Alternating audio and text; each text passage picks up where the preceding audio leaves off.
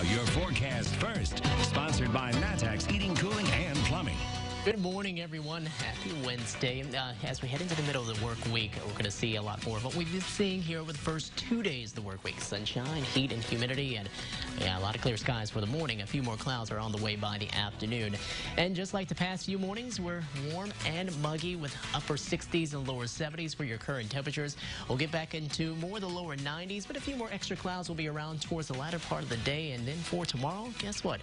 We got some rain chances that are on their way in here. That's not what's going to be coming around with Hurricane Laura, but we'll give you the latest on what that hurricane will be doing, how it will track into our area, and talk about the cool down ahead for the weekend here in a bit. Christy and Mac, happy Wednesday.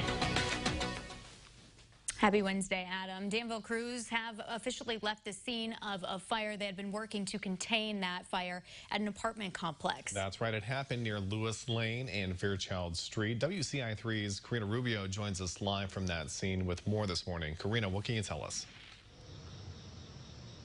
Well, Mac, firefighters opened Fairchild Street back up at the corner of Fairchild and Lewis Lane, and the fire lieutenant, Lieutenant McMahon, tells me that this started as a cooking fire from a stovetop. There's still a strong burning smell lingering in the air around the apartment complex here. Lieutenant McMahon says it's all under control. They were able to contain the fire just to one apartment. It did not spread to any other units in the building, and no one was hurt in this fire, but they did have an ambulance on scene just in case. Reporting live in Danville, Karina Rubio, WCIA3, your local news leader. Well, a 3-year-old in Springfield is recovering after an accidental shooting. That's what police are saying at this time. It happened near Sequoia and Buckeye Drives, and the child was taken to the hospital. Neighbors say they didn't hear any shots. In fact, they say they didn't even realize anything was happening until police and other first responders started showing up. Police are still investigating to make sure that it was, in fact, an accident. An 18-year-old is in custody in connection with multiple gun-related incidents in Springfield. Officers responded to a shots fired complaint on Cedar Street near South MLK Drive, North 12th, and Reservoir Street. Now, they later found a car crashed on North 11th Street and saw people running away from it, and one of them was confronted by an officer. Police say that's when Larry French took out a gun and then pointed it at the officer. Authorities say they were able to arrest him. New this morning, a woman who drove her car off the Bradley Avenue Bridge is set to be sentenced today. Asia Marshall faces up to 10 years in prison if she's convicted. She drove her Jeep off of the unfinished bridge, hitting a barrier on the interstate last September. There were 2 passengers in the SUV with her. They were both hurt. Her blood alcohol level was nearly 3 times the legal limit. Well, here's a look at how things are shaping up for us early this morning on your Roofing Dog iNet weather camera network. We do have some sunshine. We also have more of that muggy air mass in place, too. Going to be another one of those days where the heat and humidity are going to be around pretty much the entire day. Now, as we take a look at Storm Tracker Doppler, we're not noticing anything as far as rain or clouds. You're going to have to go farther north for that, just like yesterday where, well, this time it is a little farther north and to the east. Some heavier rain and some downpours across parts of Michigan, the upper peninsula and the lower peninsula. Rain chances for us when they eventually do start to arrive will be coming in from the south. We'll see a few more clouds from the south today as well, and it's going to be coming in with some tropical moisture. This is Hurricane Laura now, and it is heading its way into the central and now northern Gulf of Mexico, where it could be strengthening to a Category 3 here, possibly sometime soon throughout the course of the day. Right now, it is at a Category 2 hurricane. As far as for us, though, we're out ahead of it, and it's still going to be another hot and humid day with plenty of sunshine. Temperatures already sitting in the upper 60s and look to get even warmer from here. So overall, yeah, the stickiness in the air plus the heat, all of that going to be in place again for your Wednesday. No rain inside really today either before more of those wet days will be starting to come around, starting up tomorrow and starting to last into parts of the weekend, too, where we could see even more on into next work week. We'll let you know how much rain that could lead up to coming up later in the show. Christy and Mac. Thanks, Adam. Starting today, customers at restaurants and bars statewide will have to make some changes. The governor says they'll be required to wear a mask during all interactions with waitstaff or any other employees. And this includes both indoor and outdoor seating. WCI3's Jennifer Jensen explains.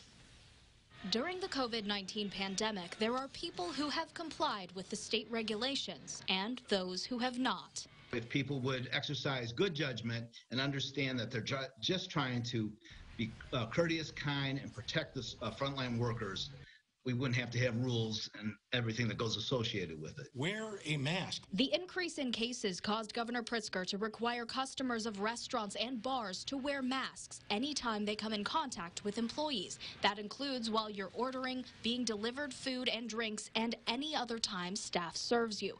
Before, people only had to wear them while entering, exiting, and moving around the area.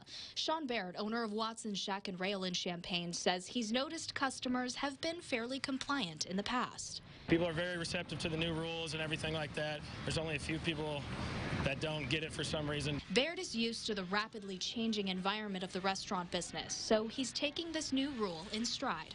Restaurant business is always like this. There's always something new getting thrown into the loop, and you're always working on your feet and adapting and changing. So this has clearly been the biggest year for that. Jim Roberts with the Champaign-Urbana Public Health District says the latest mask requirement should be taken seriously by customers and restaurant workers. Businesses are required to have people obey what the governor says, and we have that through our ordinance.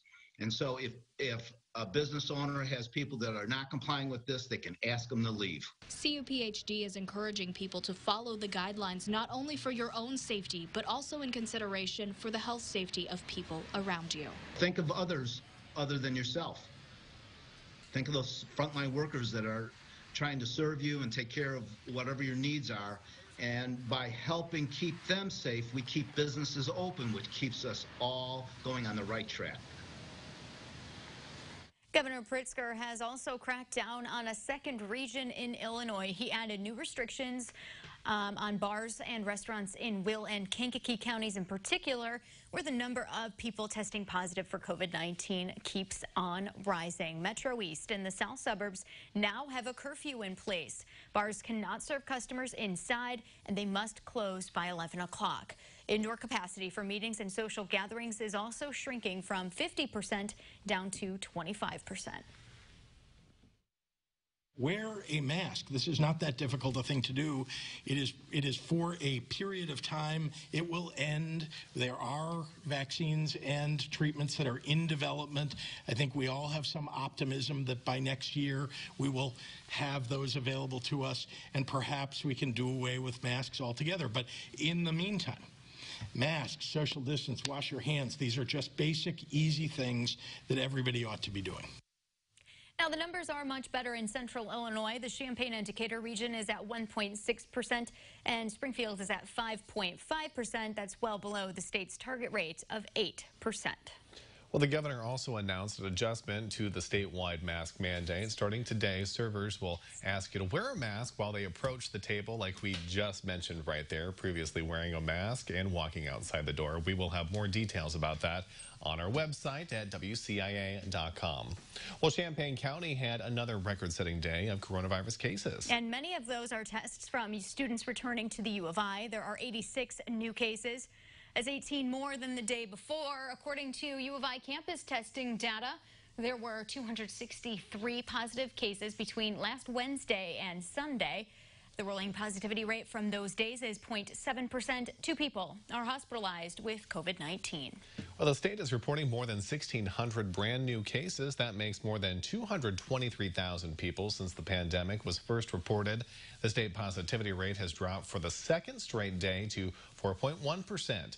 29 more people have died. Illinois has lost more than 7,900 people to COVID-19. And join us tomorrow night at 6:30 for our special 30-minute reports on COVID-19. It's called Just the Facts. And we're sharing your medical concerns with doctors to see where they are in their fact-finding mission to help curb the spread. Well, you've heard of test driving a car, but what about test driving a crop? Coming up in this morning's report from the farm, Stu Ellis explains how farmers can see how this year's agriculture products are doing before they even hit the ground. We'll be right back.